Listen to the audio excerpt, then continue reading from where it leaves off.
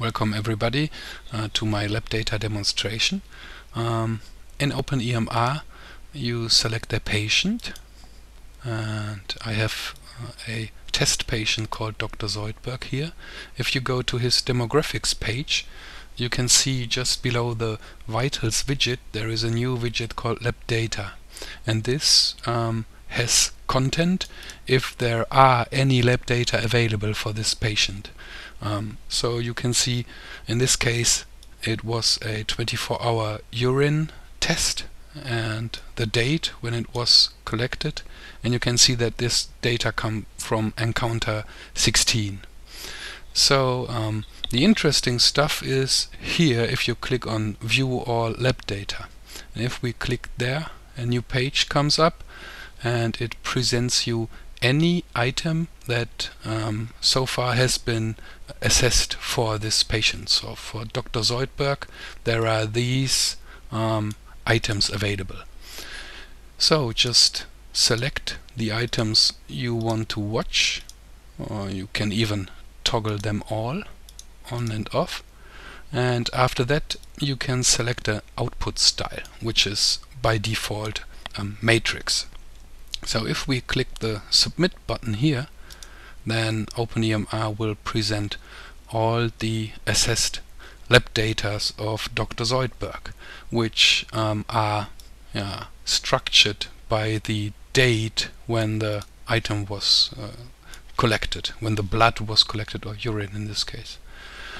As you can see here, if some of the results are out of the normal range, lab data will indicate this by highlighting the results as a bold font. And if this result is below the norm, then we'll set a minus, and if it is above the normal range, it will put a plus sign to this. So here you can see an overview of all lab data that have been assessed for Dr. Zoidberg.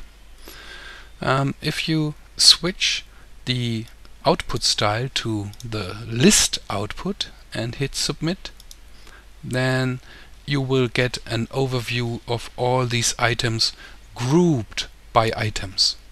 So here you will see any result that has been assessed for bilirubin.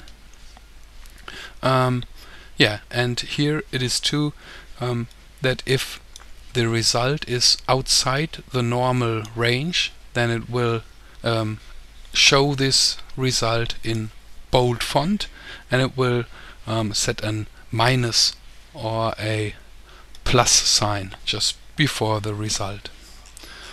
In addition, the list output gives you some additional info, like the date when this item was assessed and whether it was reviewed by a physician.